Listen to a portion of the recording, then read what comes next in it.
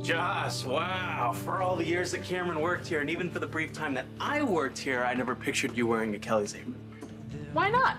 It's a good gig. My mom owns the place now. I'm just helping her out. So, are you giving up on pre-med? Did I say that? No, my career path doesn't have to change. I'm just helping her out. Oh, okay, fair enough. So what are you guys doing here? Did Esme already quit her job at the Invader?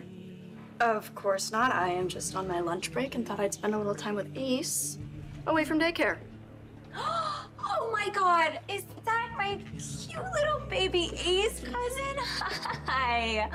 Oh, look at you. You are so adorable. Oh my, Spencer, you were right. He is so cute. I cannot believe it has taken me so long to meet you. Yes. Hi, I'm Christina. I'm your cousin. It's so nice to meet you. He is just the absolute cutest. Well, enjoy your day with your son. Well, Jocelyn. Welcome to Life Behind the Counter. Maybe you should think about putting in an application for Charlie's, I'd rather stick pins in my eyes. Charlie's is not that bad. It's the same thing as Kelly's, just with alcohol.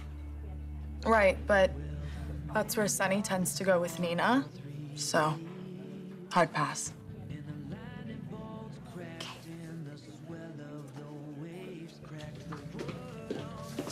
Jocelyn and Christina don't seem to like each other very much. What's their deal?